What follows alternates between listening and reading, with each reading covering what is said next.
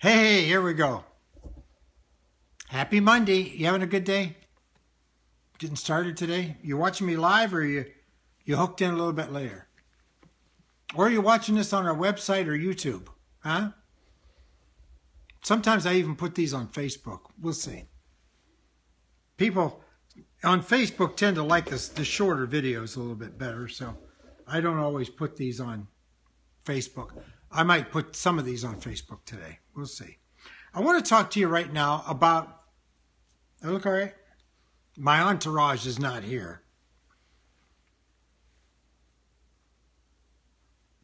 I have to look good for you people.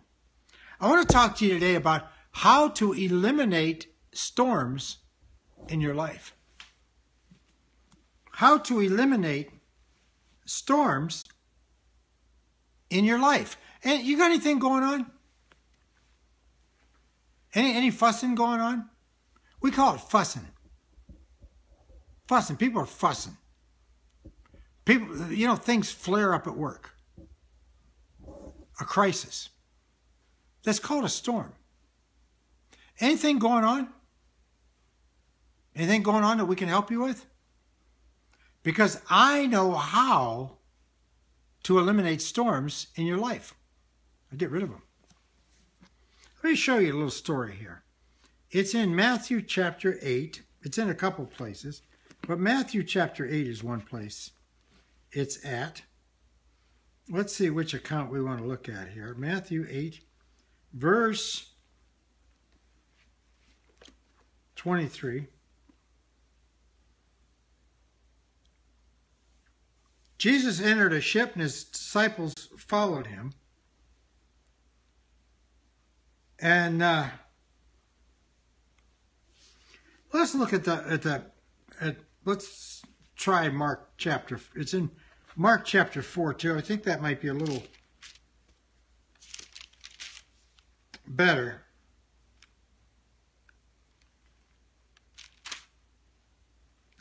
Mark 4. This is after Jesus was talking about the parable of the sower. And then he says, let's go over to the other side of the lake, of the sea.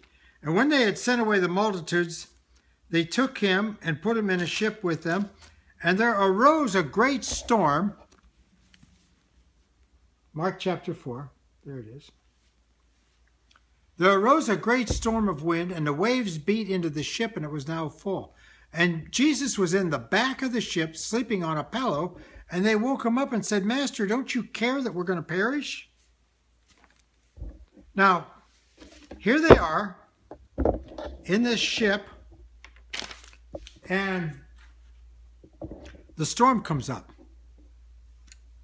The storm comes up. And they woke him up. He's sleeping in the back on this big pillow. Mattress of some kind. And they woke him up and they said, don't you care that we're going to perish? And so Jesus woke up. He got up. And he said, let's try something. He said, let's put our heads into the wind and bail out the boat and we'll fight our way through this. No? That's not what happened. Am I wrong? I'm wrong. Jesus didn't do that at all. He did not say, let's fight our way through the storm. He did not say, let's try something. Let's do this, or let's do that, or let's try this, or let's try this, you gotta bear up under the storms of life. That's what the pious preachers. You gotta hold your head up high and bear up under the storms and the great trials that God sends to you to test you. Roar, roar, roar, roar, roar. I've heard a lot of that. Huh? How many of you know that's bunk? Jesus didn't do any of that. He stood up and he said to the storm, stop. Peace be still means stop. Peace. He spoke peace in the middle of a storm. What are you speaking in the middle of your storm? I guarantee you, I'm not trying this, and I'm not trying that, and I'm not looking here and looking there. No, no, no. Look at this. He said, peace be still, and the wind stopped, and there was a great calm.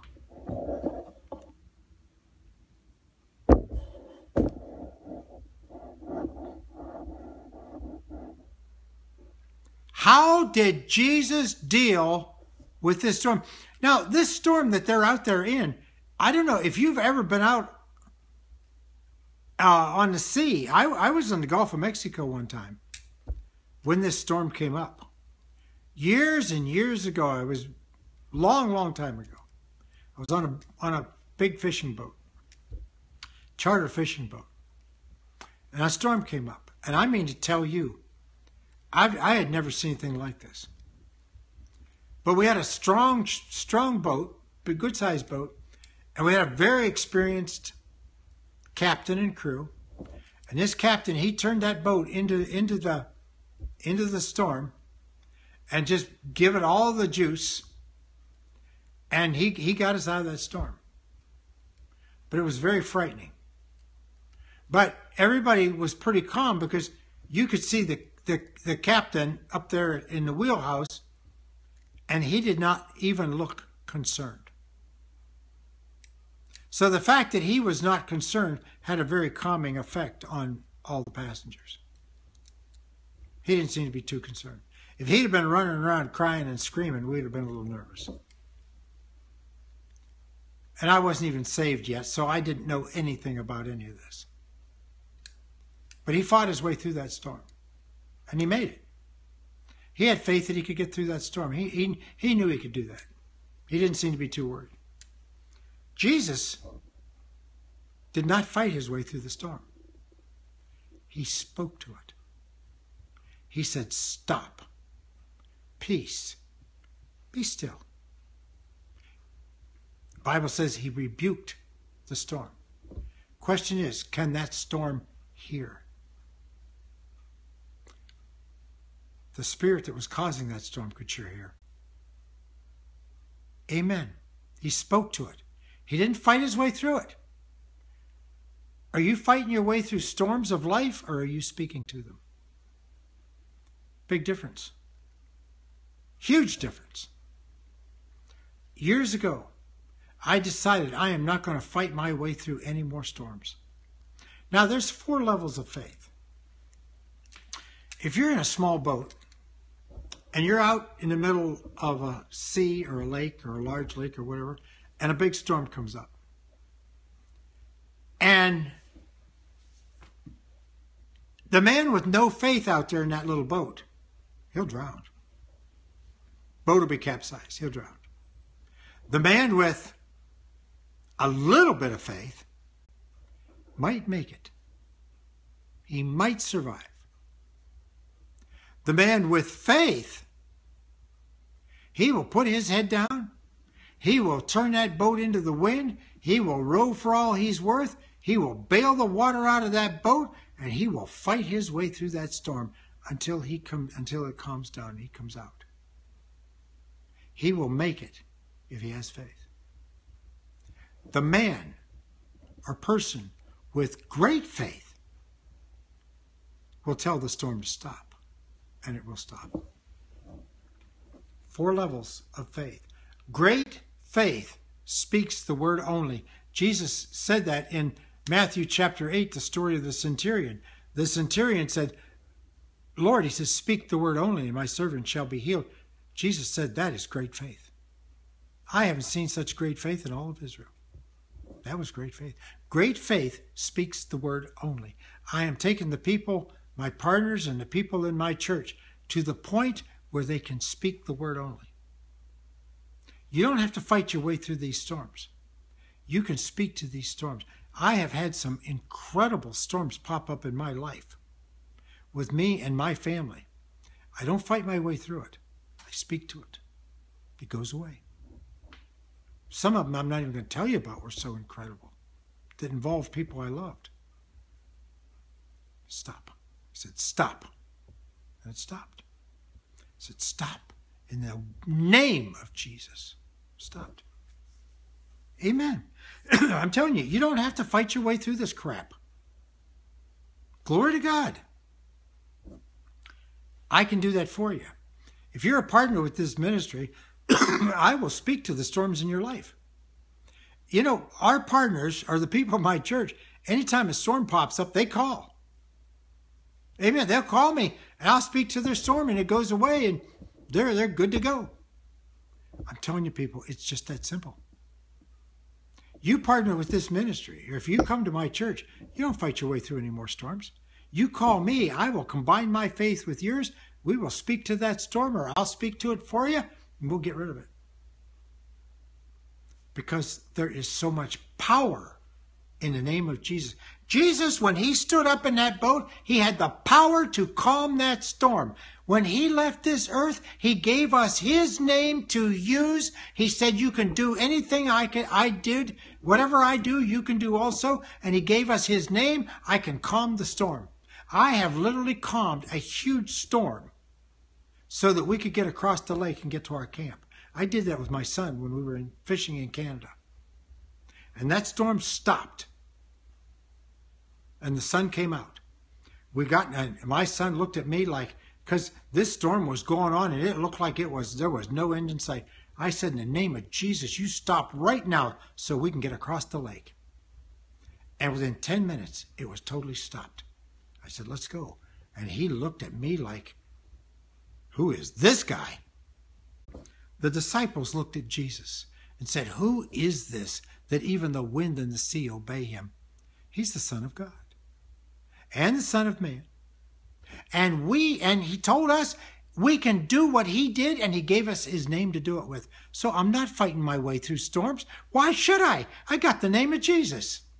He gave it to me to use and said, hey, use this for the storms in your life. I said, okay. And it works. How simple is that? Don't fight your way through these storms. Go to my website, increasenow.com. Hook up with me. Become a partner with this ministry, or if you're in the Melbourne, Florida area, come to our church. I'll keep the storms out of your life. There is that much power in the name of Jesus. We do it all the time. It's routine. I tell people, I know this is a big deal to you, but it's routine for us. Sickness was a big deal in Jesus' day, but it was routine for him. He took care of it. Glory to God. Power in the name of Jesus will calm the storms in your life. But you got to find somebody who has that kind of faith to do it. We do. Amen. Hey, go to my website, increasenow.com. Listen to all these messages in there. All that is free. Just listen and listen and listen. And when you decide you want to become a partner with this ministry, then you will have access to me. Glory to God. Hey, make it a great day today. And remember this, God's word will save your soul, heal your body, and pay your bills, as well as calming all the storms in your life.